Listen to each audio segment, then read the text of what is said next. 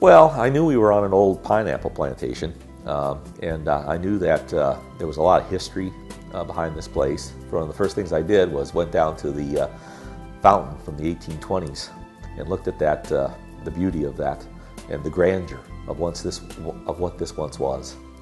And it has a new grandeur, and that's the one that you all have created here. So it's not opulence, it's not workers living in these cottages out here, with the main house for the people who own the plantation.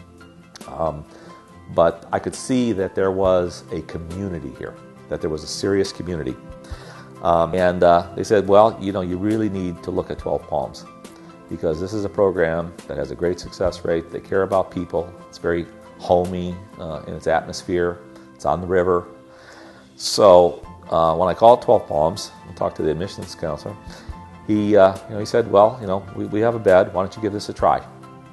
And when I came down, I looked around, saw a lot of young people.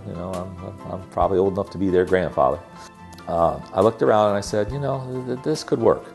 And part of the reason I came to 12 Palms is actually you, Kenny, because, and Troy too, when you guys came to scoop me up off the floor of that detox, you weren't talking about how much this cost, it's 28 days, it's a program, this, that. You didn't give a shit about any of that. What you basically said was, we care about you, and we're going to get you well.